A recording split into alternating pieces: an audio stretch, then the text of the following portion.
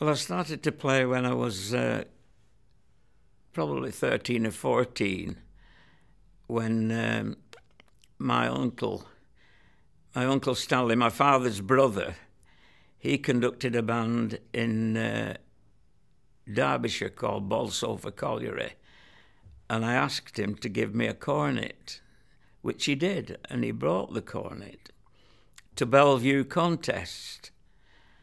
And I had it under the table. We were having a cup of tea, and this fella came and sat with us. I didn't know who the fella was, and said, "Whose is this cornet case under the table?"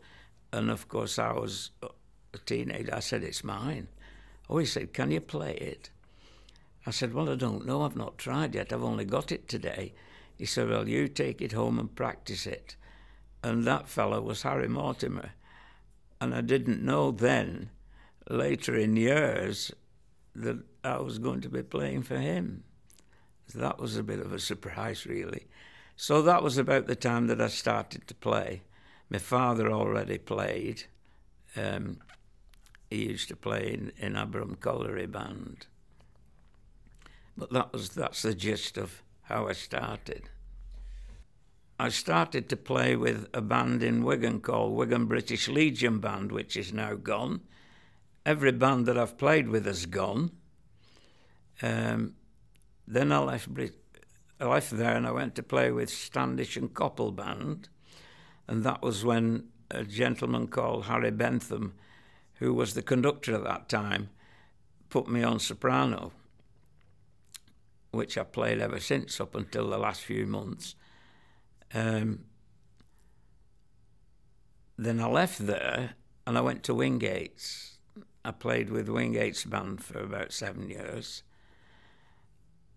Then I left Wingate's and I went to play with a band which is also gone, called Hay Band in Wigan, which we used to go around to contests, these own choice contests where you could play what you like. We used to play Epic Symphony. And I left there and I went to a local band nearby to where I lived called Lower Ince Temperance Band. It wasn't Temperance, but that was the name of the band. And I played with them. And then it was whilst I was playing with them that I was asked to come to Foden's. I had a phone call from Rex, and he said, "I believe you're interested in joining Foden's band." But at the time, my father, who was a coal dealer, coal merchant, was retiring. And he asked me, he said, "Do you want to take the business on? Or do you want to, shall I sell the business?" I said, "No, I'll take it on. I'll have a go at it." So when Rex rang me, I said, "Well, yes, I'd like to come, but I'm going into business and it'd be a bit difficult for me to get there," and so on and so forth. And he said, "Well, he was a very canny man, was Rex. You couldn't beat him." He said, "How do you know you're good enough?" I said, "Well, good question." So he said, "Why don't you come down and let me listen to you play?" So I came down one Saturday morning and he took me in the band room and asked me to play various bits and pieces of different things. I played something which I'd prepared myself. And then he said, "Right, I'd like you to come on Monday night rehearsal if you could, because Harry's coming to take the band then, and I want Harry to listen to you before any decision's made." So I came out, I had to tell my father, and that my father said, "Well, what, you'll have to go, won't you?" He said, "Otherwise you'll never know whether you were good enough or not." So I went on the Monday night, I did the rehearsal, and then I was coming out to come home when a gentleman called Ted Swindles, who was then the librarian of the band, came running after me and he said, "Where are you going?" I said, "I'm going home." "You've not got a uniform." I said, well, I don't need a uniform, I'm only doing the area. He said, no, you're playing on Wednesday night. I said, where? He said, Manchester Town Hall. Rex says, you're playing, you want a uniform, come and get a uniform. So that was it. And that was the start. No, I didn't. I took over the coal business of my father. And being as I was working for myself and I was my own boss, I was able to get the time to come down to rehearsal and to do the jobs. So it wasn't inconvenient. So I didn't work at the factory at all, not then.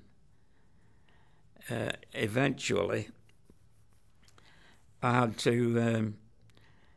to sell the business because they started to make smokeless zones, and my business was going down the tubes because people were having gas and electric instead of coal. So I had to make a decision as to whether to buy somebody out or whether to sell the business. So I decided to sell the business and asked Rex Mortimer, could he find me a job at Foden's, which he said he could. And so that was it. That was when I moved down here in 1972 to work at Foden's. I worked in the car garage, which was a place where we maintained all the transport, mostly the directors' cars and all the cars that the reps used and stuff like that. And that's what we did. Yeah. I think the first performance was the area when we played Symphony of Marches. We came second that year.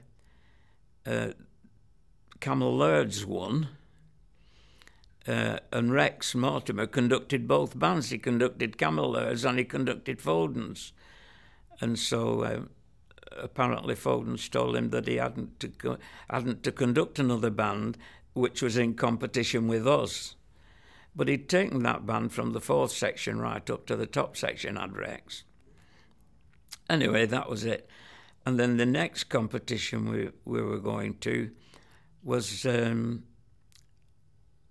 Bellevue, the British Open.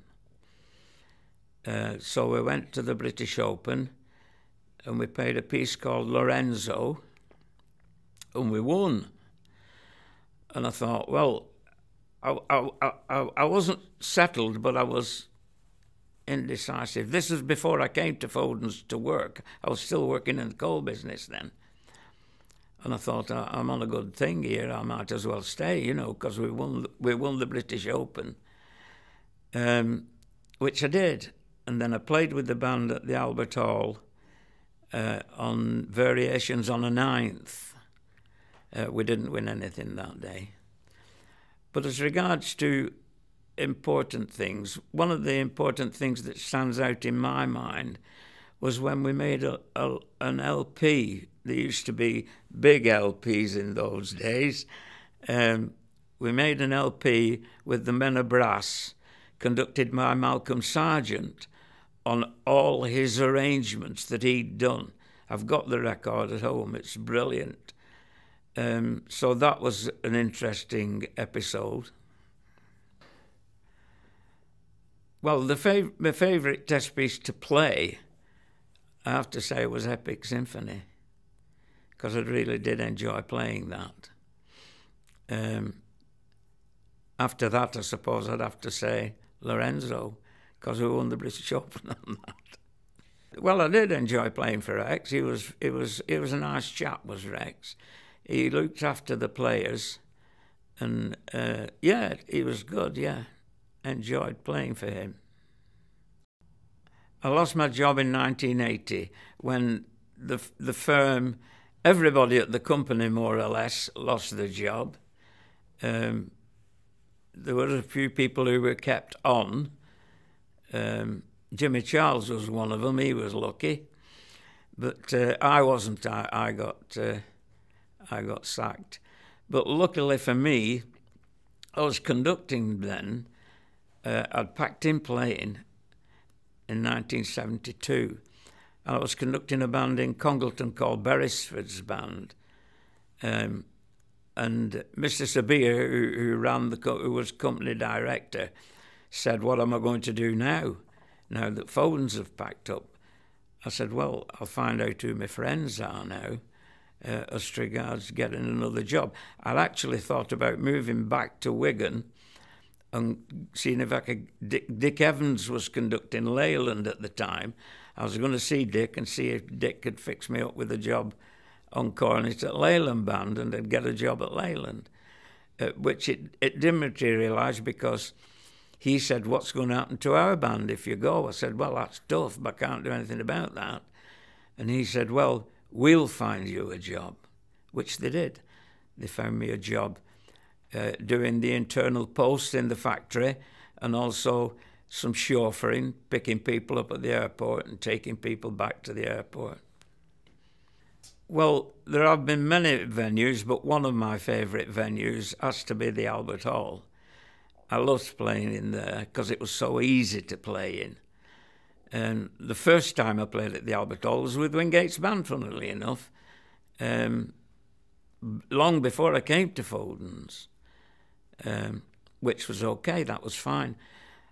I've played Westminster Abbey has to be one, York Minster, Winchester Cathedral, Festival Hall. I played at the Festival Hall with the Men of Brass on a piece by Gilbert Vinter called I can't remember what it was called now. The Trumpets. The Trumpets. And Gilbert Vinter conducted that as well. So that was good. That was at Festival Hall. So I think I've played most of the big places in the country. I think I came back as a librarian into the early 90s, because in 1990 I left Beresford's. I was a bit of a loose end, and then my friend Jim was a librarian at Foden's then, so I came back to sort out the old library, which unfortunately we lost in the fire when the band room burned down. But that was it, be early 90s, yes. And I've sort of been stuck here ever since, really.